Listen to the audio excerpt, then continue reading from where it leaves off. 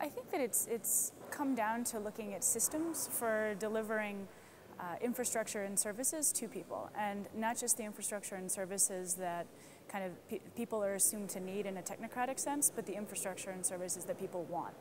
So what these systems ultimately come down to, and by system kind of organizations, processes, practices, means of communication, I think over the past 10, 11 years now actually working on these kind of systems for infrastructure and services, it's come down to information flow. And within the city context, it's very interesting because what you see in cities in India is there is much more potential due to kind of the concentration of access to IT, the access to cell phones, the increasing wealth in cities, for a completely different kind of dialogue between citizen and state.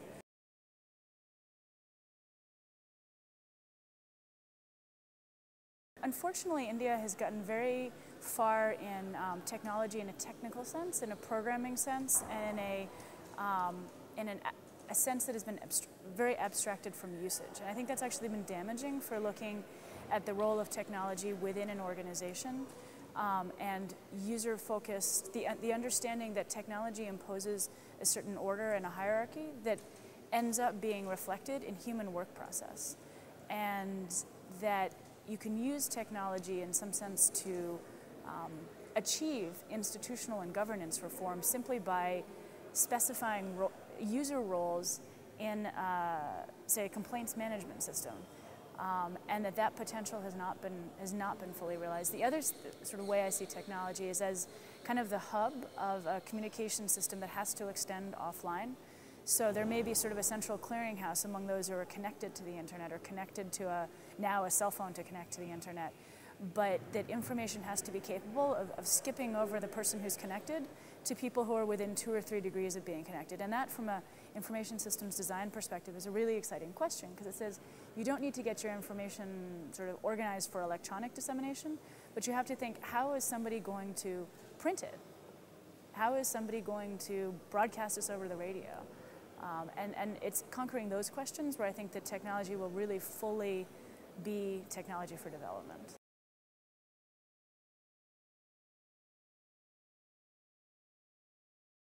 So there are a lot of constraints. I mean, I think on an institutional level, there's the minor constraint of tendering for e-governance systems. The tenders, in order to write a tender to produce a system that is organizationally sensitive, one already has to have kind of a combination of the knowledge of the solution sets, the knowledge of the things that technology can do, along with the knowledge of the problem set. So one has to be a sort of a practitioner. And we don't have people who have, there aren't that many people anywhere in the world, I mean, even here, there are other elsewhere, who have both the solution and the problem set in their heads and can fully envision the possibilities in order to write the tender to build the systems. So that's one big issue. Another big issue, I think, is that there's been too much focus on a very mundane form of digital divide, which is simply access to being able to touch a piece of technology, and not as a canyon in which information can fall. And once you look into that canyon, you think, what are the, I mean, I'm trained as an economist, so I think of incentives. What are the incentives for people to push information into the system, and what are the incentives to pull it out? Because they will figure out how to touch a piece of technology if you create the incentives for them to want to pull the information. And that perspective, I think, has been lost in a lot of the development dialogue about digital divide being a physical access question.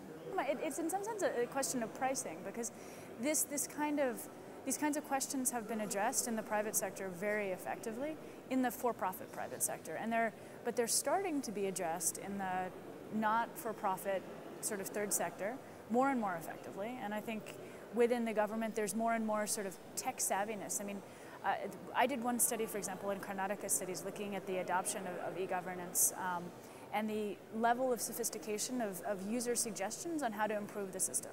And in the first year, people were asking for more hardware, the typical, I want another computer, I want another cell phone, whatever else.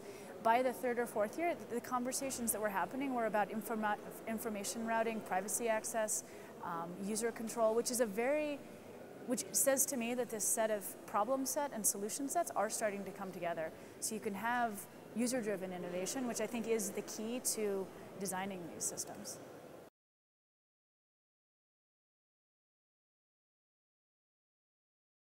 So I think it's incredibly exciting, sort of on several levels. I mean, one is it's the pedagogical level. I mean, I think a lot of the discussion that I've heard has been very focused on producing people who not only know some things, but have a way of thinking and a way of asking questions, which is something that, in my experience teaching in the US and in India, is not something that's taught well at an undergraduate level, and is something that is just desperately needs to be taught. I mean, I think around the world. So in that sense, it's an exciting pedagogical experiment. I think on the link between the curriculum and the goals and the sort of the larger integrated view of the process of development is equally exciting. The success or failure of reaching these broad goals is going to come down to the micro incentives that, what kind of incentives do faculty face?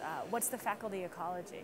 And these are all questions that I think, from what I've seen, are being tackled and thought about in a serious way. It's not another sort of, here's a broad goal and then we'll put a bunch of smart people in a room. That these micro questions are going to be an example for institutions, definitely not just in India, but around the world, because no one's quite conquered this yet, but it seems that it's on a path to do it.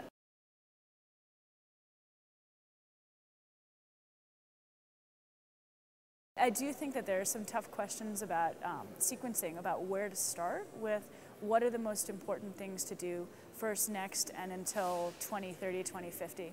And from what I've heard, there is not, there are a lot of great ideas, but ultimately there's going to have to be a prioritization over time of these great ideas, and I think that's the hardest part, especially when it's been such a consultative process.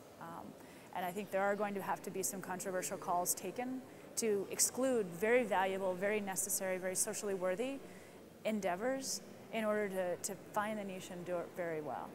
So that's one. The other big challenge is just logistically the constraints of operating in the legal environment. I think meeting the goals within the current context and the supply of faculty and students and so on is also going to be challenging.